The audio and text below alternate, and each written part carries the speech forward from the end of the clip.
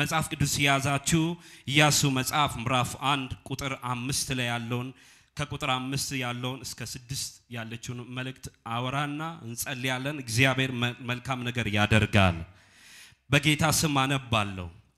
በሕይወት ዕድሜ ሁሉ ማንም አይቋቋምህም። ከሙሴ ጋር እንደሆንኩ እንዲሁ ካንተ ጋር እሆናለሁ። አልጥልህም አልተውህም። ለአባቶች እሰጣቸዋለሁ ብዬ የማሉላችሁን ምድር ለዚህ ሕዝብ ታወርሳለህ። ጽና፣ አይዞ፣ ነገር ግን ጽና፣ እጅግም በርታ። ደግሜ ያነባለሁ ይህንን ነጥብ። እግዚአብሔር ለኢያሱ የተናገረው ይሄ ቃል ነው። ጽና፣ አይዞ፣ ነገር ግን ጽና፣ እጅግም ምን በል በርታ። አሜን ነው ወይ? መልእክት የሚያዝ ለምትፈልጉ መጽናትና መበርታት ይሆናል የሚል ሐሳብ ነው። ሲአሜን ብላችሁ ተቀበሉ። መጽናት ይሆንልኛል በሉ፣ መበርታት ይሆንልኛል በሉ። አሜን ነው ወይ? እንግዲህ ትልቁ ላማኝ ወይም ኢየሱስ ክርስቶስን ተከትሎ ለሚሄድ ሰው እግዚአብሔር አንድ ነገር በሕይወቴ ያደርጋል ብሎ እግዚአብሔር የተናገረው ሰው እግዚአብሔር ያወራው ሰው ይሄ መልእክት ለእናንተ ነው። እግዚአብሔር የለም ብቻዬን ነኝ አቅም የለኝም ለምትሉን ሰዎች መልእክታችሁ እግዚአብሔር ይሄንን ሰጥቶ ልኮኛል። መጽናትና መበርታት ይሆናል። አንድ ሰው ጮክ ብሎ አሜን ይበላ። እግዚአብሔር መጣና ኢያሱን ምንድነው ያለው? እግዚአብሔር በሕይወት ዕድሜ ሁሉ ማንም አይቋቋምህም አለ። ከሙሴ ጋር እንደነበርኩ እንዲሁ ካንተ ጋር እሆናለሁ። አንድ ሰው ጮክ ብሎ አሜን ይበላ። አምላኬ ከኔ ጋር ይሆናል በሉ። ድገሙና አምላኬ ከኔ ጋር ይሆናል በሉ። እግዚአብሔር መጣና ኢያሱን እኔ ካንተ ጋር ሆናለሁ፣ ግን በሕይወት ዕድሜ ሁሉ ማንም ምን አይልህም አለው፣ አይቋቋምህም አለ። አይቋቋምህም። ከሙሴ ጋር የነበርኩ እኔ እግዚአብሔር እንዲሁ ደግሞ ካንተ ጋር ሆናለሁ አለ። አንድ ሰው አሜን ይበላ። ሙሴ ሞቷል። ሙሴ ከሞተ በኋላ የእስራኤል ሕዝብ በሐዘን ውስጥ ተመተው ባሉበት ጊዜ ላይ ከሚሄዱበት መንገድ ቆመው ተቀምጠው ሐዘናቸውን በሚያስቡበት ጊዜ ላይ እግዚአብሔር መጣን። አሁን ማን ነው ከዚህ በኋላ የሚመራ?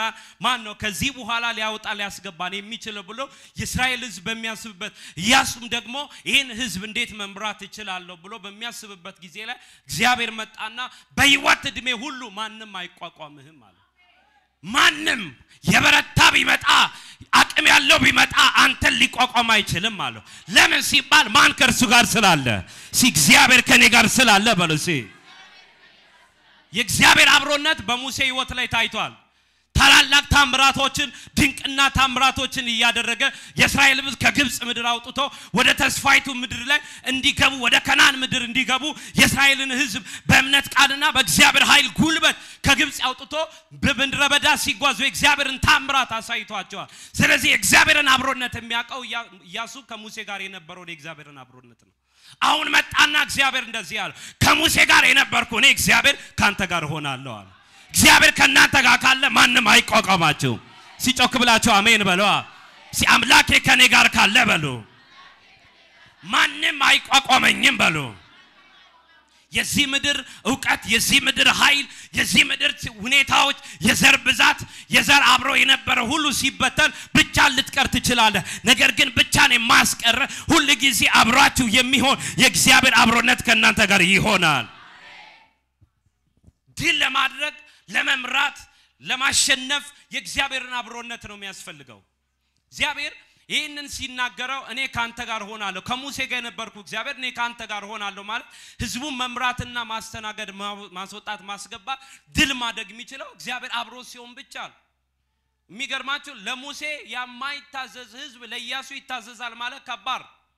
የእስራኤል ሕዝብ ምድረ በዳ ላይ እኛ ስጋ መብላት እንፈልጋለን ብሎ በጉልበት ቃል የተናገረ ሕዝብ ነው። ስለዚህ ይሄንን ከባድ ሕዝብ እንዴት ነው መመራው የሚል በሙሴ ላይ ሙሴን ሲያስቸግሩ ስለነበረ በጣም ታላላቅ የሚባሉ እንኳን ነገስታቶች በሙሴ እግር ስር ሲንቀጠቀጡ ነበር። ለምን ሲባል የማን እጅ ከሱ ጋር ስላለ? የእግዚአብሔር እጅ ከሱ ጋር ስላለ ባሉ። ስለዚህ ያንን አብሮነት እግዚአብሔር እኔ ካንተ ጋር አደርጋለሁ አለው ኢያሱ። አሜን ናችሁ? ሲያጠገባችሁ ያለው ሰው ያዙትና ሁሉ ጊዜ እግዚአብሔር ካንተ ጋር ይሆናል በሉት። ድገሙና ተናገሩ። ካንተ ጋር እሆናለሁ አለው። ከዛስ አልጥልህም፣ ደግሞ ምን አልልህም? አልተውህም። እግዚአብሔር አይጥለኝም አይተወኝም በሉ። ለመጽናት የምትፈልጉ እግዚአብሔር አጽናኝ አበርታይ ለምትሉ በእውነት ነግራችኋል እግዚአብሔር ከናንተ ጋር አለ አምላኬ ከኔ ጋር አለ በሉ የእግዚአብሔርን አብሮነት እንዴት ማወቅ ትችላላችሁ አሁን የለም የምትሉ ሰዎች እንዳለ ደግሞ እርግጠኛ እንድትሆኑ ዛሬ እንገራችሁ ባይኖር ኖሮ እዚህ ጋር እንኳን እንቀመጣለን ጠላቶቻችን እኮ ሊያጠፉን ስንት ይፈልገውን አላገኙንም ለዚህ ነው ዳዊት እንደዚህ አለ ነፍሳችንን ከምን ከአዳኝ ወጥመድ ያስመለጣት አለ ሚያድን አለ ቀንና ሌሊት የማይተኛ የሚፈልጋል ያ ሁሉ ያለ ግን እግዚአብሔር ግን በድካምም በብርታትም ከናንተ ጋር ይሆናል አንድ ሰው ጮክ ብሎ አሜን ይበላ አምላኬ በሉ አይተወኝም በሉ አይጥለኝም በሉ የሆነ ሰው ጥሏችሁ ሊሄድ ይችላል የማይጠው የማይጥል የማይተው የማይከዳ የማይረሳ ማን አለ ከኛ ጋር እግዚአብሔር ከኛ ጋር አለ ሁሉ ጊዜ ከኔ ጋር አለ በሉ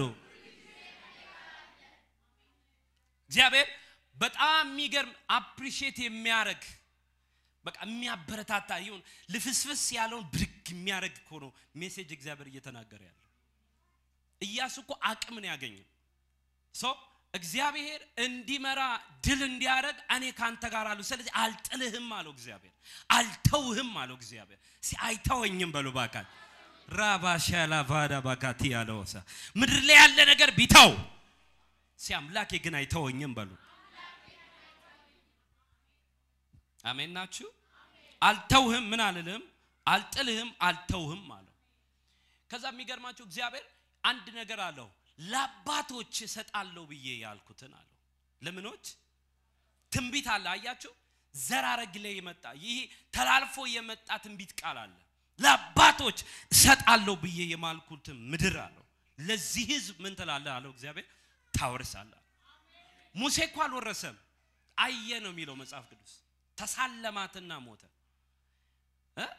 ኢያሱ ግን እግዚአብሔር መጣና የተናገርኩትን ለዚህ ህዝብ ታወርሳለህ አለ አንድ ሰው አሜን ይበላ ከኔ ጋር ተናገሩ ሳልወርስ በሉ አልሞትም በሉ ሳልወርስ በሉ አልሞትም በሉ አትሞቱም የሚያበቃ ነገር የለም እግዚአብሔር የተናገረውን እስከ ሺህ ትውልድ ሊሆን ይችላል የተናገረው ቃል ግን በህይወታችሁ ሳይፈጽም አያልፍም አትሞቱም አሜን በሉ እንዲያሻግሩ የሚጸልዩ ሰዎች አሉ ጌታው የኔን ነገር ለሌላ ትውልድ አድርገው እኔን ግን በቃ አይበቃም ስራ አለ ውጊያውን ሽሽት ነውኛ ሞት ምንመኘው እኮ ሰልፍ ተግዳሩ ሽሽት ግን እግዚአብሔር አለው አንድ ነገር አለ እግዚአብሔር የያዘው ኪዳን ቃል አለ እግዚአብሔር ያንን የተናገረው ነገር ለመፈጸም የፈለገበት ነገር አለ ስለዚህ እግዚአብሔር አንድ ነገር ነው ያለው አሁን አለ ይላባቶች የተናገርኩት በነ ያዕቆብ በነ አብርሃም በዘራረግ በነ ይስሐቅ የተናገርኩትን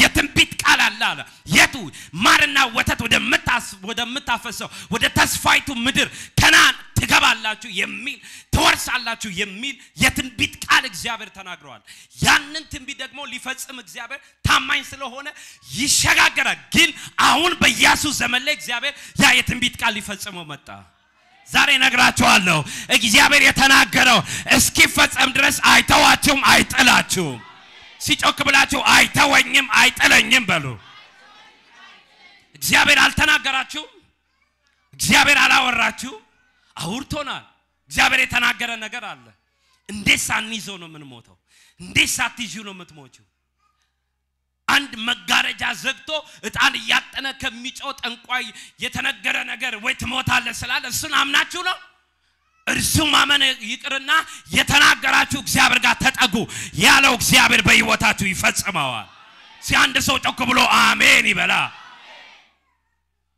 ሰው ከሚያወራችሁ ይልቅ እግዚአብሔርን ድምጽ መስማት ይበልጣል ዘርሽ ስለቆመ አንቺ መቆም አትችይ አንዳንድ ጊዜ ጠላት አጥፍቶ እናንተ ጋር ሲመጣ እናንተ ለምን እንደማያጠፋ ልንገራችሁ በሉኛ ከማይጠፋው ዘር ስለተወለዳችሁ ገሎ አያት ወንድም አክስ እናት አባ ገሎ አንተ ጋር ሲመጣ ሊያጠፋ የማይችለው ምን አይነት ዘር ስላለ ሲባል የክርስቶስ ዘር አንተው ስላለ ነው አንድ ሰው ጮክ ብሎ አሜን ይበላ ስለዚህ ይሄ ዘር ካንተ ውስጥ ካለ ይሄ ዘር አንቺ ውስጥ ካለ አትሞትም የተናገረው በህይወታችሁ ይፈጸማል ለአባቶች አለ የነገረ ቃል የለም አለ የሰማው ድምጽ አለ እሱ እስኪፈጸም ድረስ አለ እግዚአብሔር መጣና የሚገርመው ይሄ መልእክት ስሙ ለአባቶች እሰጣለሁ ብዬ የማልኩት አለ ምድር ማላ ነው እግዚአብሔር ኪዳን ገብቷል የሚገርማችሁ መጽሐፍ ቅዱስ ሲናገር እኮ ለዚህ ነው የላኩትን ቃል የሚሻውን ሳያደርግ እንዲሁ በከንቱ ወደኔ አይመለስም አለ እግዚአብሔር ዝም ብሎ አይደለም ይናገረው አያት አባት ዘመድሽን አቆማ አይደለም ምስክር ራሱን ምስክር አድርጎ ይፈጽማል ወይኔ ጮክ ብላችሁ አሜን በሏ ዛሬ ይሄ መልእክታችሁ ነው እጸናለሁ እበረታለሁ ከፊት ክብር አለ ሲያንድ ሰው ከፊት ክብር አለ በሉ ድገሙና ተናገሩ ከዛ እንደዚህ ያሉ እግዚአብሔር ይሄው እንደዚህ ለዚህ ህዝብ ታወርሳለ አንተ ነው መታወርሰው ያለው ነው እግዚአብሔር አንተ ነው መታወርሰው ሌላ የሚያወርሰው አትጠብቃሉ ስለዚህ ያለው ጽና አይዞ ወይ ምን በል ጽና አይዞ እግዚአብሔር የጠራችሁ ጥሪ አለ አይደለ አዎ ጽና አይዟችሁ በርቱ እግዚአብሔር ከናንተ ጋር አለ እግዚአብሔር እኮ ታወርሳለ ብሎ እኮ አልደመደመለትም ጽና ከዛስ አይዞ እኮ የሚል በጠፋበት ዘመን እኮ አይዞ የሚል በጠፋበት ዘመን እግዚአብሔር መጣና ጽና አለው ከዛስ አይዞ ደሳይለም እሺ አንድ ሰው በትርጉም ያንብብልኝ ማራዲ ካዳቫራዲ አኮዶስ ያዳባራዳ ሲከኒጋ አሜን በሉስ ልሳን ያወራው አሜን በሉ ጽና አለው አይዞ ጭሚ ኢጀጀባዱስ ሴረ ሙሴን ገርብችኮ ሲያቦሜ ሁንዱማ ኤጉዳፍ ኦፍ ኤገዱ ኢዶ ደቅጡ ሁንዱማቲ ወንቲ አቲጎቱ አከ ወልሲፍ ቅጣቱቲ ኢሳ ኢራ ገረ ምርጋቲ ዮኪስ ገረ ቢታቲ እንጀላቲን ጌታ ይባረክ መበርታት አይዞ አሁን ለምሳሌ እንገራችሁ ድክም ብሏችሁ በመንፈሳዊ ነገር ድክም ብሏችሁ ተስፋ ቆርጣችሁ እግዚአብሔር እኮ ትቶኛል አይዞ ሚል በጠፋበት ዘመን መጥቶ እግዚአብሔር አይዞ እናንተ አሰሙትም እንጂ እግዚአብሔር እኮ እናንተ እኮ እግዚአብሔር ለእናንተ የእንጀራ አባት አይደለም አባታችሁ ነው ሳፖራቲ ካማ ሲጮክ ብላችሁ አባቴ ነው በሉሲ እኔ አሁን ልንገራችሁ በመገለጥ መቶ ከና እንዲ ነው የሚለው መልእክት ሳይሆን የሆነ ነገር ሲከብደኝ የሆነ ነገር ሲጠንቀኝ አባይ መጣና አይዞ አሜን ወይ አይዞ በሉሲ አይዞ ጽና ባለው እግዚአብሔር ጽና አይዞ አለው እግዚአብሔር መጽናት እንዳለብን እየተናገረን ነው ይሄን የምንሰማው ነገር እምነትን የሚያሳጣል የምንሰማው ነገር ወደ ኋላ የሚያረግ ነው የምናየው ነገር ተስፋ የሚያስቆርጥ ነው ግን በዚህ ሁሉ መካከል ውስጥ ግን እግዚአብሔር ጽኑ አይዟችሁ ይላችሁ ሲ አሜን በሉ ሲ አመሰግናለሁ በሉት ሲ ድገሙና ተናገሩ ለምን እግዚአብሔር መጥቶ ጽና አይዞ የሚለው የሆነ ትንቢቱን ለማስፈጸም እግዚአብሔር በኢያሱ ህይወት ላይ አጀስት አድርጎታል አሁን ትንቢቱ ተፈጻሚነቱ በኢያሱ ህይወት ላይ እንደሚሆን እግዚአብሔር ተናግሯል ስለዚህ ይሄንን ህዝብ መታሰወርሰው አንተ ነህ ያለው ሌላ ተጠብቅ ያለው ነው እግዚአብሔር ሌላ አትያለው ነው አንተ ራስህ አለ ግን ለዚህ ሁሉ አለ ጽና አይዞ ነገር ግን አለው አሁን እንግዲህ ግን አፍራሽ ቃል ነው አይደል ግን አፍራሽ የሆነ ቃል እግዚአብሔር ደገመለት እንዲሰማው እኮ ነው እንዲሰማው ደገመለት ነገር ግን አለው ምን በላለው ጽና ኢየሱስ ጌታ እጅግ ምን በል በርታ እግዚአብሔር በእኛ ህይወት ላይ የተናገረውን እስኪፈጽም ድረስ ፈጽሞም ራሱ ከኛ ጋር ይሆናል አሜን እግዚአብሔር መጥቶ ታውቃላችሁ ያዕቆብ የሰውን በረከት ሄዱ አርጎ ቆዳውን ቀይሮ ልብስ ሰውነቱን ቀይሮ የበግ ቆዳ አድርጎ ለብሶ ገብቶ ሲዳስሰው ድምጹን ቀይሮ ገብቶ ኤሳው ነው ሲለው አሁን ያለው በረከቱን ቀይ ስጋ እየሰጠ በረከት ይበላል እናንተ በላና እሱ ወንድሙ እንዳይገለው ፈርቶ ሸሽቶ ኬብሮን በመተባል ስፍራ ላይ ድንጋይ ተንተርሶ ተኝቶ እግዚአብሔር በሌሊት ሰማይ ከፈተና መንሰላል ከሰማይ ወደ ምድር ለቆ መልአክ ሲወጣና ሲወርድ አየ በዛ መካከል ግን አንድ ድምጽ መጣለት ያዕቆብ ተኝቶ ያለበት ቦታ ላይ እግዚአብሔር ተገለጠለት የተናገርኩትን እስካደርግ ድረስ ሳባጂያ ለሃዳ እስክትሰፋ አዎ እስክትበጂ አዎ እስክትወርስ አዎ የተናገረውን እስክትይዘው ድረስ አምላክ አይተውህም አይጥልህም ማን ነው አንድ ሰው ጮክ ብሎ አሜን ይበላ ድምጽ ሰምታችኋል አይደል አዎ በቃ በርቱ የምትሰሙት ነገር የምድራዊ የምታዩት ነገር ታውት እሱ ተስፋ የሚያስቆርጥ ነው የሚታይ አንድ መስቀል ኢየሱስ ብቻ ነው ወገኖቼ በዚህ ዘመን ላይ ጽና የሚል የጠፋው ወገኖቼ ጽኑ እምነታችሁ በጌታ ላይ ይሁን እምነታችሁ በሰው ላይ ይሁን በሰው ላይ የሚቆምኮ በሰው የሚደገፍ የሚወርቅ ሸምበቆ እኮ ነው አይደል እንዴ የሚወርቅ ነው ሰው ይወርቃል ሐሳብ ይቀየር አምላክ ግን ሐሳብ አይቀየርም ራባ ጋዳላ ባሪያ ይሄ መልእክቴ ነው የሚል አሜን ብሎ ይቀበለኝ እሺ እግዚአብሔር ሆይ በሉ እሺ እኔ ካንተ መፈልገው በሉ መበርታት መጽናት ነው በሉ እሺ መጽናት መበርታት የምትችሉት በጸጋው ነው አሜን ነው በምኑ ነው በጸጋው ነው ምን በረታው በጸጋው ምን በረታው እሱን ስሙኝ እግዚአብሔር ድል እንዲሰጣው ምንድነው ያደረገው በሉኛ አብሮት መሆኑን እንዲያ ከነገረ በኋላ መጽናት አለበት መበርታት ወደፊት ባይዘ እግዚአብሔር እኔ ካንተ ጋር መሆኔን ያውቁ ዘንድ አለ በዚህ ፊት ከፍከፍ ማድረግ ጀምራለሁ ብሎ ከተናገረ በኋላ ወደ የእግዚአብሔር ከፍታ እንዴት እንደጀመረ መጽሐፍ ቅዱስ ይናገራል ሰምታችሁኛል ወገኖቼ እግዚአብሔር ከናንተ ጋር አለ የለም አለ ካለ ደግሞ በከፍታ ይገለጣል ማን ነው አንድ ሰው ጮክ ብሎ አሜን ይበላ ጌታ እንደዚህ ይለኛል እኔ በርግጥ ከናንተ ጋር ሆናለሁ መንፈሴ ከናንተ ጋር ይሆናል ኃይሌ ከናንተ ጋር ይሆናል ቅባቴ ከናንተ ጋር ይሆናል ሲጮክ ብላችሁ ይሆናል በሉሲ ይሆናል እግዚአብሔር እንደዚህ ይላል መጽሐፍ ቅዱስ አሜን ነው እሺ መጽሐፍ ቅዱስ ያዛችሁላችሁ ኤፌሶ ምዕራፍ 6 ቁጥር 10 ላይ ያለውና ያለ በርቱ ይህንን ትእዛዝ ነው ታዲያ ይህንን ትእዛዝ እንዴት እናደርጋለን መጽሐፍ ቅዱስ ሲናገር በቀረውስ በጌታና በኃይሉ ችሎት የበረታችሁ ሁኑ ይላል አሜን ነው በማን ይላል በቀረውስ በጌታና በኃይሉ ችሎት የበረታችሁ ሁኑ እንምንበረታው በእግዚአብሔር ኃይል በጸጋው ጉልበት ነው አሜን ናችሁ ሲ የምበረታው በሉ ሲ በጌታ በሉ በኃይሉ ችሎት ነው በሉ አሜን ነው ወይ የጌታ ኃይል ከናንተ ጋር ካለ የትኛውም ነገር ሲመጣ የትኛውም ነገር ሲገፋችሁ አትወርቁም ለምን ሲባል የጸናችሁት በማን ቃል ላይ ነው በእግዚአብሔር ቃል ላይ ስለሆነ ሲ አንድ ሰው አሜን ይበላ አማኝ ይሄንን በህይወቱ እንዴታል ለዚህ ነው ከዛ በኋላ ይሄ ስለ መንፈሳዊ ጦር ቃል ይናገራል ጳውሎስ ስለ ኤፌሶ መጽሐፍ ላይ ይሄንን የጻፈው ቁጥር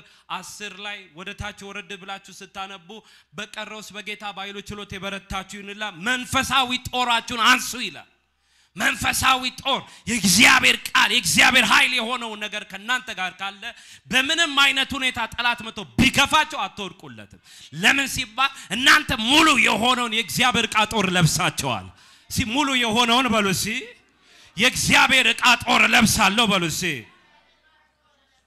እሱ ምንድነው ብትሉኝ የእግዚአብሔር ቃል እናንተ ጋር ካለ ትበረታላችሁ ሲ አንድ ሰው ጮክ ብሎ አሜን ይበላ ጠላት ደክማል ከዚህ በኋላ ተስፋ የለም ከዚህ በኋላ አንተ ምን ትሆናለህ አሁን መጥፊያ ጊዜ ደርሷ ሲል አንድ ቃል ተሰጠዋለህ ተስፋ የሰጠ እርሱ የታመነ ነው ሲ አንድ ሰው ጮክ ብሎ አሜን ይበላ በእውነት ነግራችኋለሁ ይሄንን መንፈስ ተካፍለን ነው የምንወጣው ዛሬ ማለዳ እግዚአብሔር የምንበረታበት የምንጸናበት መንፈስ ተቀብለን እንወጣለን ሲ አንድ ሰው ጮክ ብሎ አሜን ይበላ ሁሌ ኤክስፓይሬት የማያረጋው የማን ስም ነው ብትሉኝ የኢየሱስ ስም ብቻ ነው እዚህ ምድር ላይ ያሉ ሁሉ ነገሮች ገደብ አላቸው ገደብ የሌለው ስም ግን ኢየሱስ የሚባል ነግራችኋለሁ ዛሬ ሰኞ በጣም ተነቃቅተን ዛሬ ሰኞ አርብ ላይ ዛሬ ተነቃቅተን ጮኸን ወደ ቤት ሄደን የሆነ ስንገፋ ግን ጆፍ የሚያደርገን ነገር ካለ እሱ መመታት አለበት ሁሉ ጊዜ በመንፈስ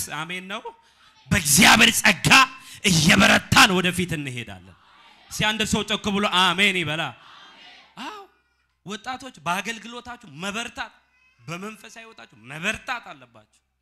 መበርታት አለባችሁ ውስጣችሁ ያለው ነገር እስኪፈጸም እግዚአብሔር የተናገረው ነገር እስኪያደርግላችሁ ድረስ ወደፊት ነው እንጂ መሄድ ያለባችሁ ወደ ኋላ አስፈልግ ወደፊት በእግዚአብሔር ጸጋ ወደፊት ባይሉ ችሎት እየበረታችሁ መርገም እርግማን በሽታ ሟርት ላይ እግዚአብሔር እንዲገልጣችሁ መጸለይ ያን ጊዜ እሳቱ ሲመጣ በእናንተ ላይ መንፈሱ በእናንተ ላይ ሲመጣ ሲያንድ ሰው ጮክ ብሎ አሜን ይበላ የእግዚአብሔር ቃል በእናንተ በግልጽ ሲሰራ አጋንንት ይመታል መርገም ይሰበራል ለዘሮቻችሁ ለምድራችሁ መፍትሄ ትሆናላችሁ ይሄ መፍትሄ የሚያረቀባት በኢየሱስ ስም ያግኛችሁ ምኞትም ምን ያደርጋል መመኛት ብቻ ሳይሆን ወደ ውስጥ መግባት አሜን ነው አንዳንድ ሰዎች በቃ እግዚአብሔር ቃልን ማገልገል ፈልጋለሁ በጸልይ ፈልጋለሁ ብቻ አይደለም አገናኘኝ አንዳንድ ሰዎች ወረፋ መጠበቁ ሰዎች ወረፋ የለም በእግዚአብሔር ቤት የተሰጣችሁን ነገር ማቀጣጠል